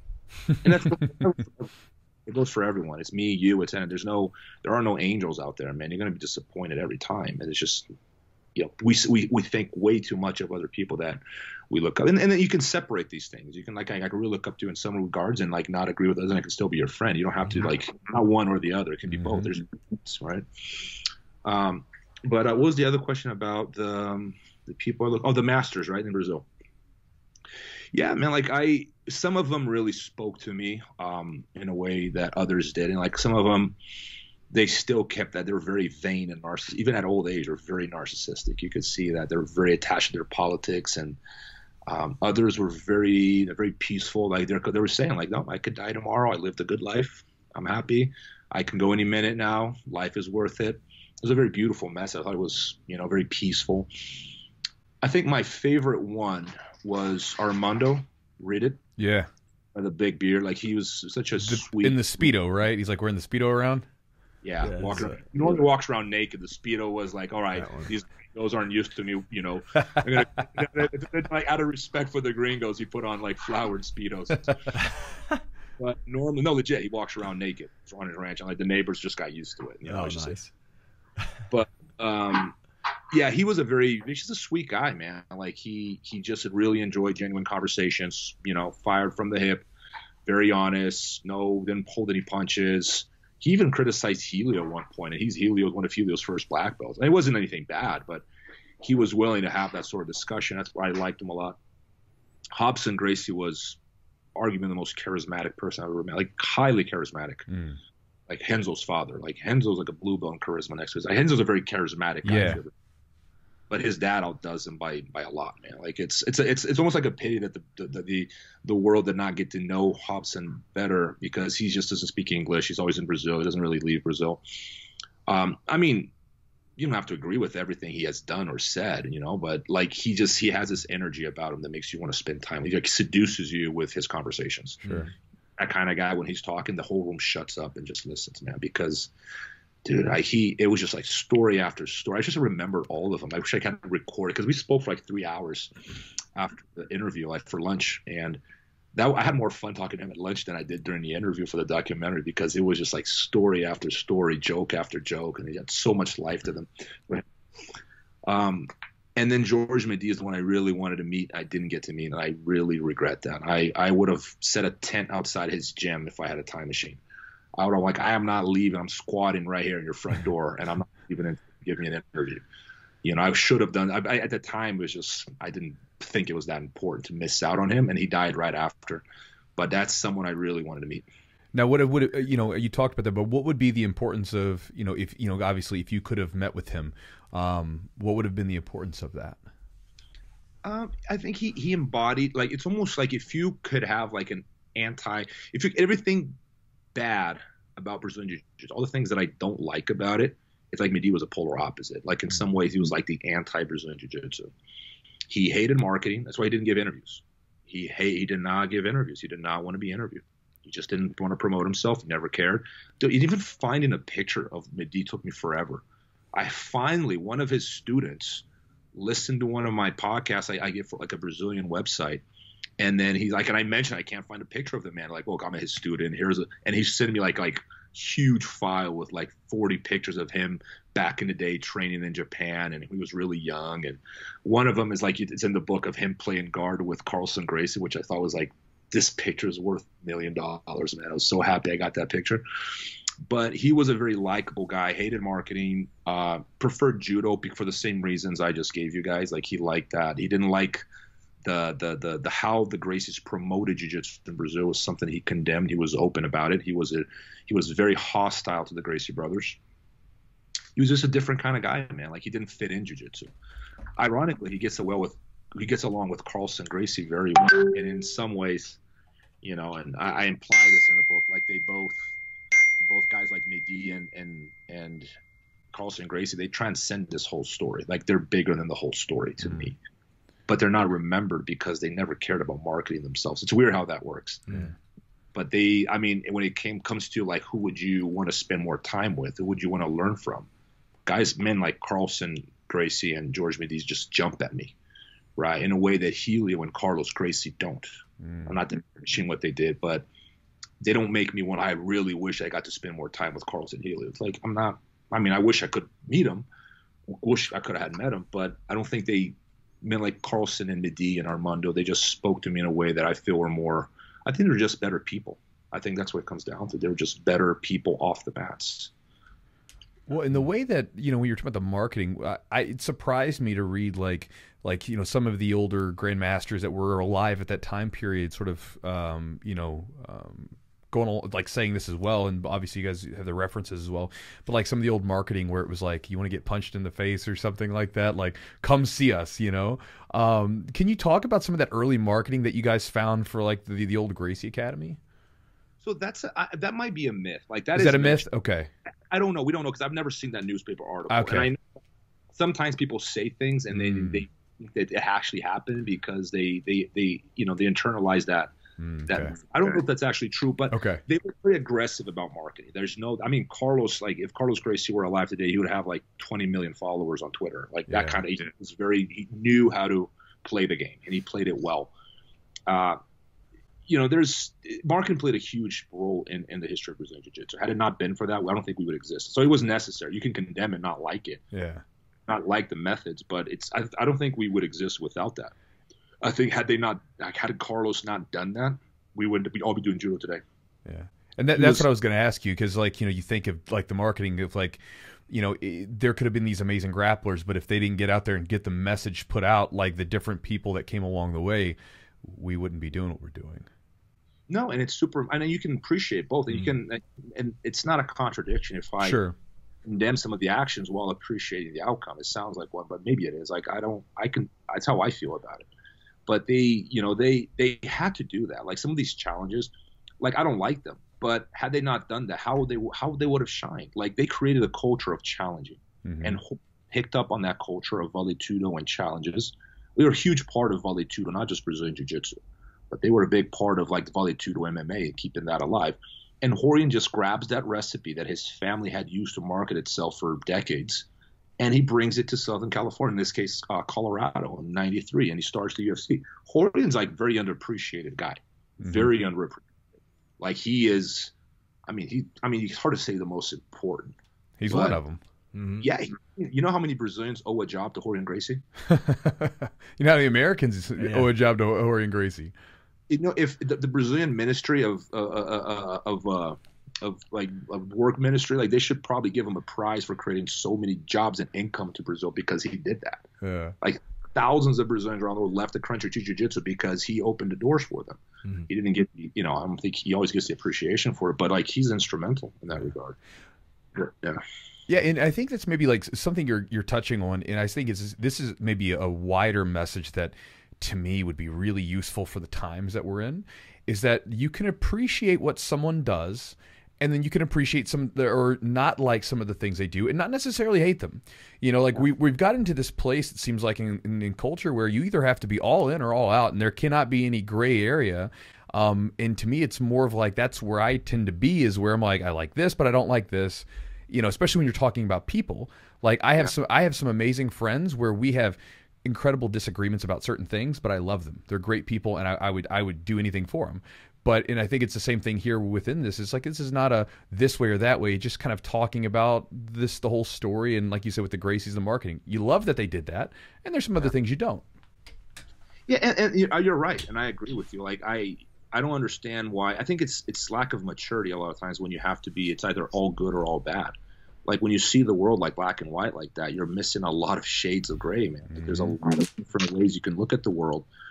And you can, I have friends of mine that some of their beliefs are just outlandish to me. Like some of the things they say and do, and I'm like, man, like, but at the same time, like I know that guy would give me his kidney if I needed it. He'd take a bullet for me. Like he's a super loyal human being, but says and does like some things that I just can't.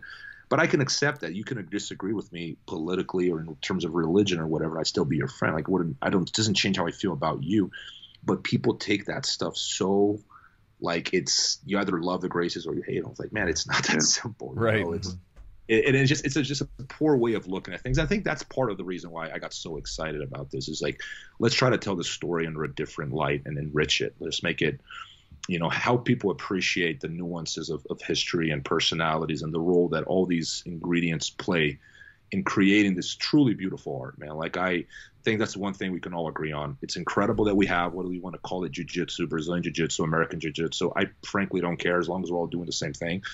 And I think it's something we should all really, appreciate. And I think you appreciate it more when you understand the background of the ingredients that led to the recipe that created what we now call Brazilian Jiu-Jitsu. So I highly recommend people get into this history and understand their roots, because it's a great story. Is there someone, like an interview or a moment that like stood out to you that was, it's probably hard to say, you interviewed so many people and spoke with so many people, that just surprised you or stood out to you the most during this whole kind of documentary, making this whole thing? Like everyone, like I took something different from every single one of them. Like, and you can, like, there was one of the students from the FADA gym. Like, every time you mentioned the name FADA, he'd like be on the verge of tears. He was just like, you had to stop and give him a minute there, because he just wanted to cry the whole time. But he, like, this his devotion to his mentor, and then he would talk about what he had done for the children, which is an erased chapter in the FADA history, is that people don't realize how many kids they help, because it's a currency you can't quantify. Right. It's not financial. It's not a tournament. You can't. It's just, how many lives they've impacted in the slums or the suburbs of Rio de Janeiro. But he remembers. So just getting that feel from it was a very touching interview, even though in the documentary not much of it makes it, which is unfortunate. I hope some of it comes across through the book. All of them, Yuki Nakai, man, like I think he gave us probably the best interview the whole book was probably Yuki Nakai. It was the way he spoke of Brazil, he's the ambassador for Brazilian Jiu-Jitsu, and how he spoke of how Japan like neglected the ground and how it had to be reverse imported to Japan through Brazilians, because it was something that they had created and they neglected it. Yeah, man, it's so many, like the Fusenryu gym. I think that was a huge eye opener, and it kind of we left some of it in the documentary because it has nothing to do with Brazilian Jiu-Jitsu, but that's why I left it there, because I wanted people to see how the whole thing about pre-judo Jiu-Jitsu was the real Jiu-Jitsu we're practicing now. It's like, no, these guys were doing something completely different. It was fighting oriented. We're doing judo. Yeah. We're doing randori, and this is just ground judo, Newaza judo. There's no way around it. No, it's good. I mean, like I said, that was, man, like I said, it was a really interesting book. If there's some questions you want to get into, man, I think that was awesome. It was a fantastic book for me. It was an eye-opening thing for, because I knew that's like, just again talking about it. I came into jiu-jitsu with this idea of this. And I don't mean this as a knock, but a bit of a myth, right? Like where we have this, it's just a story with like things left out, right? We'll just say it like that. And it's incomplete story. And I remember talking to different black belts along the way as I was training, and you would kind of see them kind of, nah, it's not exactly accurate, or maybe there's something that's left out. And, I never really had you'd see fragments. I remember even reading like some writings by Kimura, because they always paint Elio as this like, sickly little guy, and then he got in there and like you actually see that he was taller than them, and the weight wasn't so crazy off. Like they was, they were, and you see like, I remember seeing old pictures of Elio. He was in good shape and stuff. And then, but even like getting into the whole thing with like FADA and stuff, because I didn't know much about FADA except for I remember finding out about the FADA lineage when I saw GF Team kind of come up, and they're like, I thought it was like Gracie something with the G, but it's like, no, that's a FADA lineage. I was like, oh, well, what's FADA? And so it was fun to see about all that stuff. So I just recommend, if you're a jiu-jitsu guy who's been practicing, or if you're interested in jiu-jitsu, you should definitely get the book to read through it. And again, even if you don't necessarily agree with some of the things that have been said, again, there's a lot of different people from different angles. In going back to what you said at the beginning, I don't think at any point you became overbearing with your own. We all have biases, but I didn't read the book and I didn't feel like you were going back and trying to judge these people. You were just kind of, it was almost like, and maybe you could talk about this before you go. I felt like as the book was going through, you had a little blurb before each interview, and I felt like it was almost like you were wrestling with these ideas as you were going through, because it was like as the book started, it was one way, and then by the end, your ideas had kind of changed. Do you feel like that was going on as you were going through and writing this? I think I'm still digesting it. I don't think I've stopped digesting it. Like every now and then, I'll give an interview like this one, and I'll say something, and I'll question what I said, and like the case, and I'll just go and recycle that idea. I think it's still maturing. It's still a process. Like I think that I tried to, as I wrote the book, I tried to go back to my mindset of where I was when I was in that particular chapter of the journey of making this documentary and this book, and so like it was like a journey of discovery. Instead of like dropping all the conclusions at the beginning, I wanted to bring the reader along to, you know, as I'm drawing these conclusions. That's why I always tell people I like the second half. Like some people hate reading, and I'm like, okay, start with the second half then, because that's the best part. I think so. You know, I like the second half of the book a lot better than the first half, because that's when I start really, you know, trying to wrap some of these things up and go like, okay, this is my interpretation of it. And people disagree with me, by the way. Like, please, I don't think that people should just only read this book.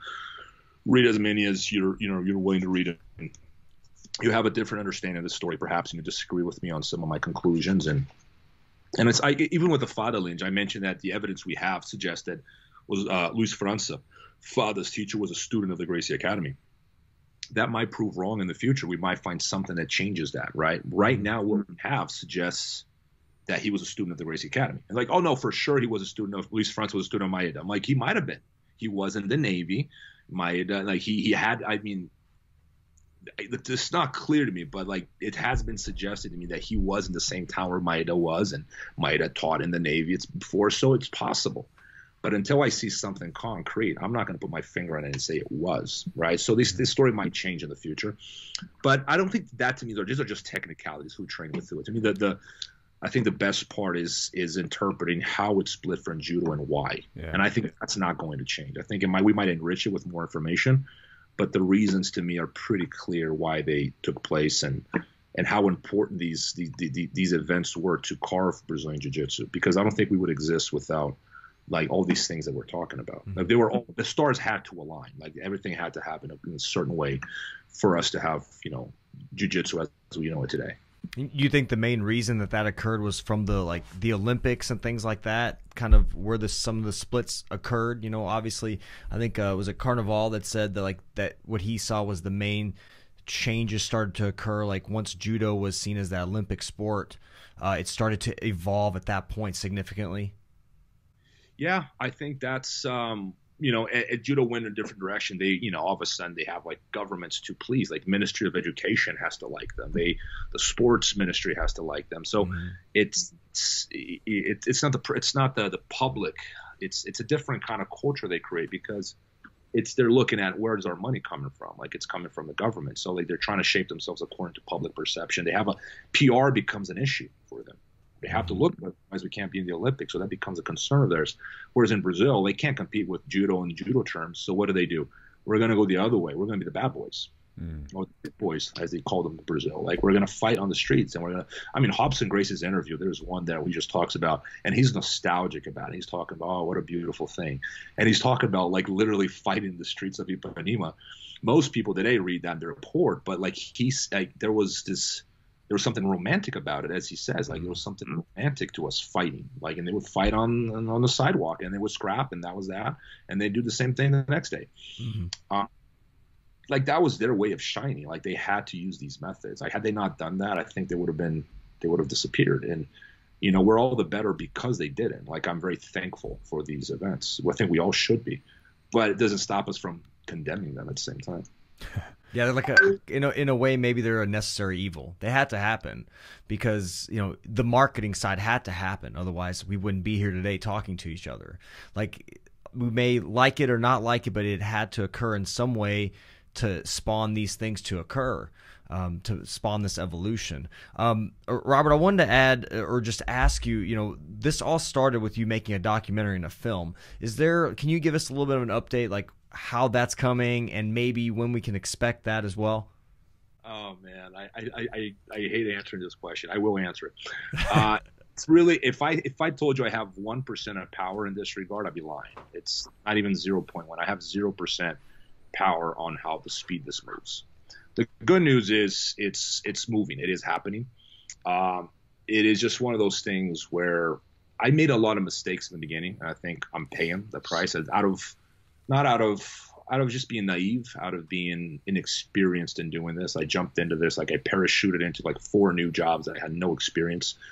And so, you know, I'm paying, I think the whole jiu-jitsu community is paying for it now, but it is what it. Like, look, we've been very close for a long time. That's the thing. We've been very close. We have a watchable film.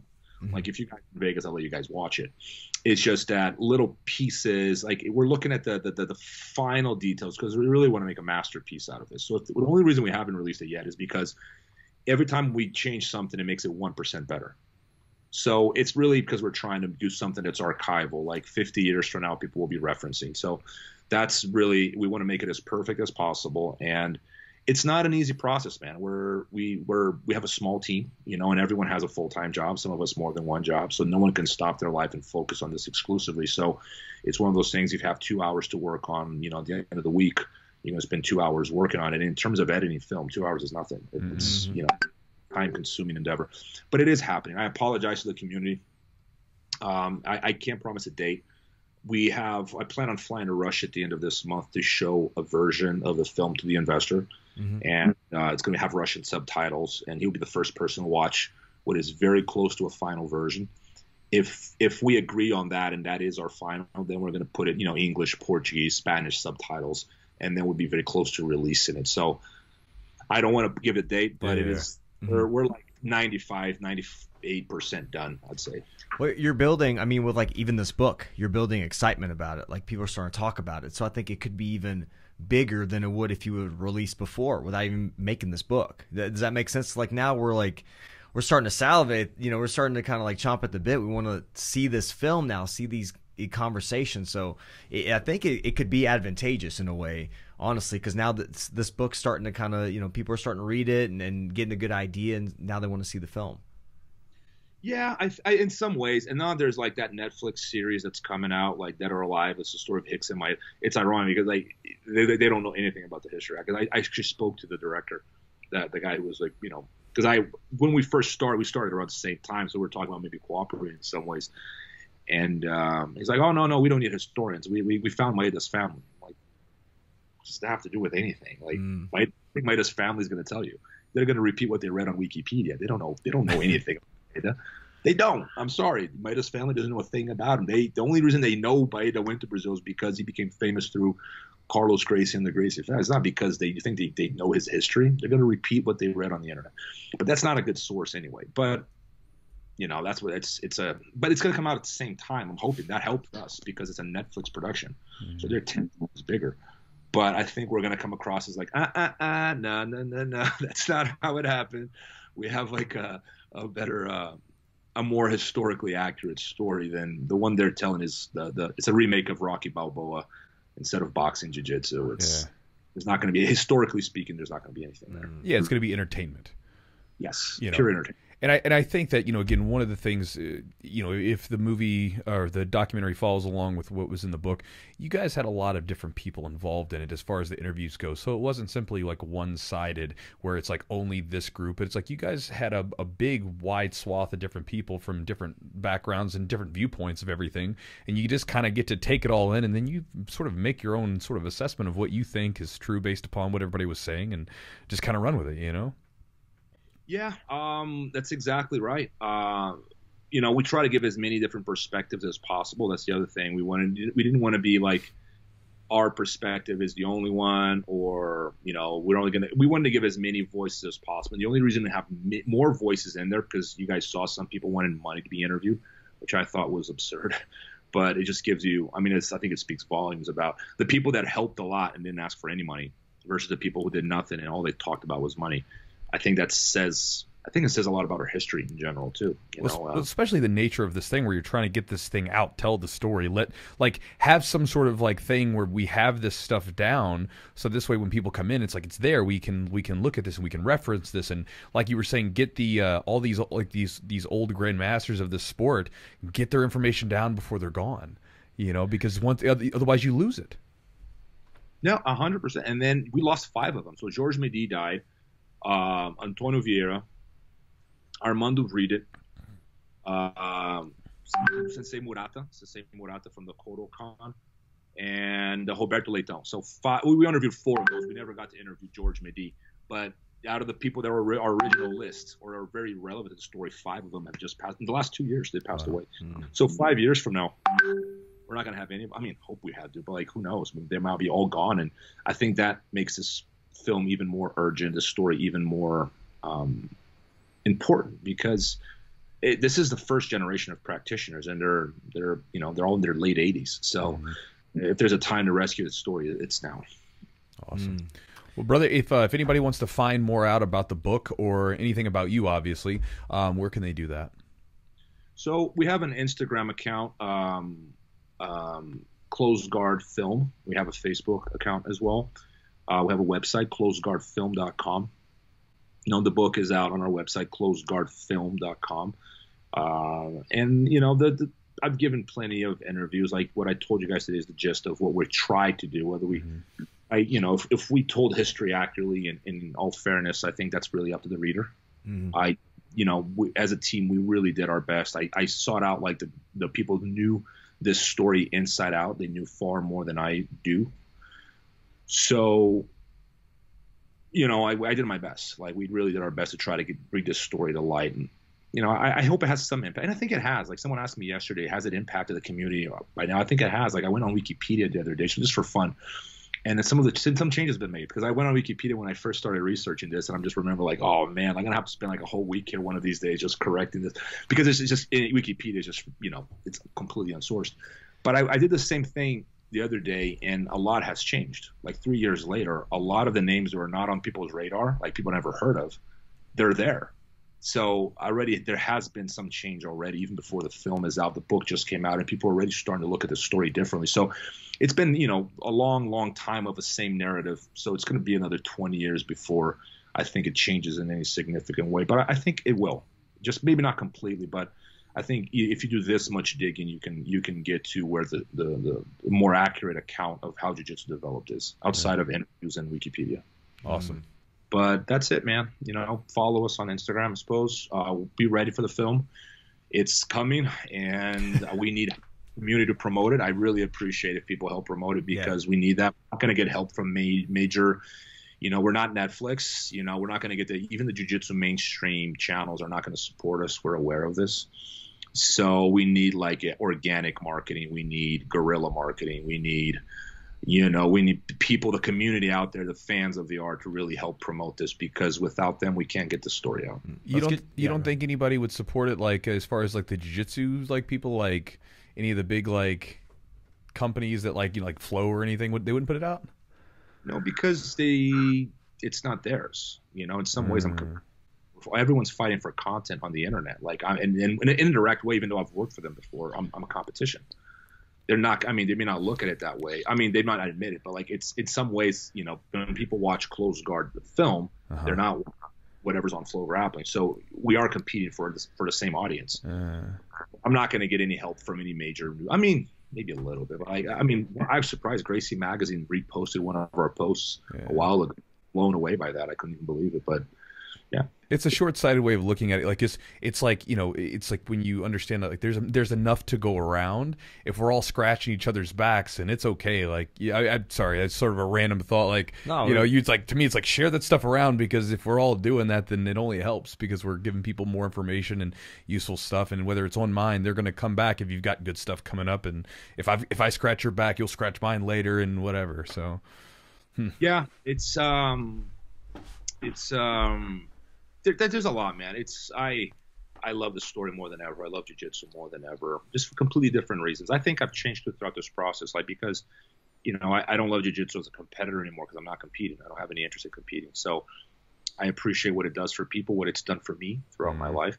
Very much better person because of jiu-jitsu. So I know when the history really helped me appreciate, the art as a whole, versus just the art as a means for me to manifest ambition and having my hand raised and telling people I'm a champion. Like that's a shallow way of looking at jiu-jitsu. It's what's motivating me my whole life, but I'm able to look at it differently, and I think understanding this history makes me appreciate it. Yeah, I think when it's presented in an unbiased way, like when you have a lot of different perspectives and viewpoints from both sides or all sides, it's gonna allow the viewer or the reader to like really look at it more objectively, and kind of just without any kind of, and that's kind of what Chewy had mentioned, that you tried to kind of give your thoughts in a way, but try to be unbiased. So when you're like try to kind of just present the information as it is. It's more I don't know, it doesn't come from a place of like you have a agenda. Like, I'm not trying to push this agenda. I'm just trying to share this thing that's, you know, been a part of all of our lives, and I want to kind of get these people's perspective out that maybe will not be here forever. And if they're gone, we're never going to get their perspective, or we might just get hearsay. And we know how storytelling happens, right? It changes over time. Yes. And this is like, it makes the story all the more pressing too, because, you know, the further along we go in history, the harder it is to put our finger on how things happen. So it actually made me want to register things about my own life in some ways, or like things happening around me, because if too much time goes by, you can't register anymore. Like, I had all these medals in Bruce. It's funny because like I never cared about. I don't have any footage of me competing, like very little. I was in Brazil like just for New Year's, and all of a sudden I wanted to see my old medals because I hadn't seen them in like over 10 years. I don't even know where they were. I had to call like 10 different people to find out where my medals were, because I don't. It's like a box of medals, and then it's like, oh, now I know where they're. It's important to preserve this. This is my history, and I don't even have it. I'm worried about preserving everyone else's history, not my own. Yeah. But it made me like appreciate the importance of preserving your own history too. It's like, oh man, this is me as a blue belt. I remember when I won this. This is my first white belt medal type thing, you know, and bring back a lot of memories. And it's important to preserve it. And you know, I think we should pay more attention to this. You know, like, people don't think history is fun, but history is about us. So to me, it's a fascinating topic, and it's important to remember it as correctly as possible. Absolutely. That's awesome, man. Good stuff. All right, guys. So I hope you enjoyed the podcast. Again, you know, like I said this in the beginning, I thought this was a good book. I thought it was interesting. It's worth reading. It's great. Whether you agree with it or not, because maybe you don't agree with everything that's said, and that's okay. And just like, you know, like we were talking about, life doesn't have to be shaped by this binary yes and no, good and bad, you know, black and white sort of view. Because I feel like oftentimes that's one of the things I dislike. Like, there's a lot of things about the time period that we live in that I absolutely love. One of them is that it's become this thing where we have to be good or bad, you know, black or white. It can't be in the middle. And to me, it's just not a useful way of thinking. Because, you know, one of the things that I took away from this book that I didn't talk about during the podcast is one of the things that's like, it's kind of neat about Jiu-Jitsu is Jiu-Jitsu itself and all the people within it are a bunch of technique mercenaries, right? They don't care about this, that, whatever. What they care about is it works, and we're taking it. We're taking that, because, you know, one of the things about judo is, like they were talking about, judo is very rigid. Because of like, this is the standards, here's our throws, it's very standardized, right? Which is not a bad thing. Jiu-Jitsu is not as standardized. So that means we start taking stuff. Like I remember, you guys don't remember this, maybe some of you do if you're around, 2003, I'm getting into Jiu-Jitsu. And all of a sudden, there's this move called an arm track that Marcelo Garcia starts using. I'm looking at that going, we did that in wrestling. But this was new to them. They're like, wait, this arm track, whatever. I'm like, what? This is ours. We didn't do this in jiu-jitsu or in wrestling. But again, they're mercenaries. So they're not tied to any particular sort of, you know, this or that. They're like, hey, if it works, we're taking it, right? Even the technical stand-up, it came from capoeira. Like, it's not in judo. Like, they were like, because basically one of the old jiu-jitsu guys had a capoeira fight down in Brazil, and he got beat up. Got kicked in the face by the guy and got knocked out. Because back in the day, apparently they said it used to be more of like capoeira used to be more of a real fighting self-defense type thing. And so they were taking some of those kicks from it. They're like, oh, these work for self-defense purposes, right? Kicking the person away, kicking them at bay. And so, hey, they're like, we're taking that. So to me, like, that's a cool thing about the jiu-jitsu being open, is like, we just take stuff. You know, we're not locked into any, it has to be this way or that way. We're just like taking stuff. And so, yeah. So again, I don't know where I was going with that, but I found that interesting. It's just it's constantly evolving. It doesn't have to be this way or that way. That's I guess that's what it's getting at. We practice the art, and I think this is what it is. Someone said one time, like, people will say sometimes that martial arts make you a better person. They do not. They give you a chance to be a better person if you look for it. Right. So, for instance, you can find lessons. This is honestly, we didn't get into this. There's so much to get. This book's so good. He was talking about Jigoro Kano. One of the things that Kano did that we really owe a gratitude, we should have a gratitude for, is he kind of reshaped why martial arts could still be relevant. And he looked at it as a martial education. We could use it as an educational purpose, right? With judo. Yeah. And so we took that too, right? All of us did. Like, hey, martial arts are good for you because it gives you these potential like lessons. That comes from like a lot of the Eastern sort of stuff, right?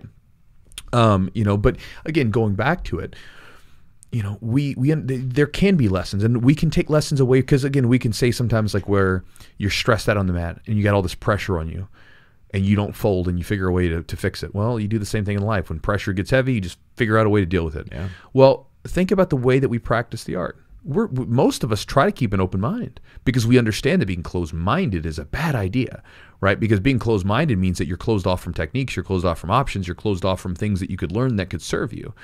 Well, but then when we get out into our day-to-day life, if someone makes a good point or a point that's different to us, we instantly become closed off. It's like, it's a reminder, hey, go back to the thing. What are one of the lessons that we learn? Be open-minded. Doesn't mean you got to be so like open-minded that everything falls out, but we have to allow things to come in and go back and forth so that you can, you should at least have a self-questioning nature. And so again, if there's something in the book or something about that was said that you disagree with or whatever, that's okay. Doesn't mean that you're wrong. Doesn't mean I'm wrong. Doesn't mean we're right. It just, there could be different viewpoints based upon how we feel about things. And again, just keeping an open mind. And I think that's an interesting thing. So I hope you guys enjoyed the podcast. Hope you enjoyed the book. If you read it, and then when we get around to we'll have them back on whenever the actual documentary's out. I'm looking forward to that. But yeah, so thank you guys for joining us. So with that said, guys, big thanks to Charlotte's Web. If you guys want to check out some of their CBD products, again, some of my favorite stuff. They've got everything from the tinctures, the gummies, the balms. It's all good stuff. If you want to check it out and kind of do the month trial, they don't have a month trial. This is not a thing, so don't go looking for it. This is just kind of how I do things. I try things out for a month and see what they do, and then I make my decision. If you want to sort of try it out to see, because you've heard people talk about CBD, and you're like, maybe. Well, go to their website, charlottesweb.com, use a promo code Jiu-Jitsu, save 15% on the order, try it out for a month, see what you feel, see if you notice a difference, and then kind of go from there. And then again, big thanks to Matt at Epic Roll. As we were talking about before, if you missed the first half, if you want to get one of these sweet fanny packs or any of these Jiu-Jitsu gear and wear it, like a crazy person like Eugene does, you can go to epicrollbjj.com, use promo code Jiu-Jitsu. If you didn't listen to the first part, you could go back and listen to us, and you'll understand why I'm calling him a crazy person, and why he wears things wrong. So you're being very binary, right? You're going to say that. There's no middle ground, huh? You're going to say that. But Matt's got a lot of cool stuff. I love the fanny pack. I also love the Kimura shirt that he's got that just came out. Mm-hmm. So the triangle shirt, triangle choke. Yep. It's fun to walk around with the shirt. It is. Talks about choking people. So, and I like his designs. They're simple. They're awesome. I'm a big fan of simplicity. I'm a big fan of simplicity with everything, but I'm a big fan of simplicity with designs. I don't like things to be too much. I like them to be clean, to the point, and so his styles and his designs speak to me, so I like them. And then, guys, if you want to support the podcast directly, you can do so by going to our Patreon, patreon.com/the Jiu-Jitsu podcast. On there, one of the things we just included with this episode was or will be including, I don't know when the time comes. Usually we release it on Wednesdays and the podcast is on Mondays, so it may not be released yet, but it'll be released soon. Is the sort of another chunk of interview with Robert, where basically the podcast came to a close naturally, and then we started talking again, and there were some good parts about Maeda and some other stuff, and we just couldn't, it just would be weird if we sandwiched it back in, so it became a podcast extra on the back end. And again, if you guys have ever been interested in it, you can go back there and you can sign up for a month if you want to and just go through it. I mean, again, you can continue to support us if you like. We appreciate it. But if you ever just want to dig in there and like look through all this stuff, I mean, there's hundreds of pieces of content. You've got everything from podcast extras where we do like extra interviews with all the guests that we've had on. There's also video content from my channel, some unreleased YouTube videos that have never made it out that you can watch. There's even like we have one of our basic workout programs on there where it's a 4-week program that Joe and I put together that we give to newer members that are just getting back into the weight room that you can check out. All that stuff's included with the membership, so you can check that out at the Patreon. And also, guys, just something to throw out at you. If you guys have ever heard me talk about my emails, if you've ever heard anybody else talk about my emails, I was actually on a podcast the other day where the podcast host, he reads my emails, and if you've ever been interested in checking those out, go over to jiu-jitsu.net. I give away a free resource guide. I give away a couple things. I give away a free ebook on how to make your own jiu-jitsu game plan. I actually show you my game plan and lay it out for you, how it works in a flow chart, and sort of show you how you can make your own. There's also a drilling ebook that can give you some good ideas on how to take a technique from like beginning stages of learning it to a more advanced level where you can use it against competitive, like people that are competitive with you, kind of give you that idea of how to do that. And so you get that resource guide together for signing up for the email, and then you get some emails from me usually Monday through Friday, and you can unsubscribe at any time and I'll leave you alone. But if not, you might enjoy the emails and hear me talking about the different random stuff that I get into. And when you do that, you basically get on the inside where you start hearing more about what's going on before you see it in video, before you hear about it on the podcast and everything else. So with that said, guys, thank you so much for joining us this week. Hope you guys enjoyed it, and we'll talk to you next time.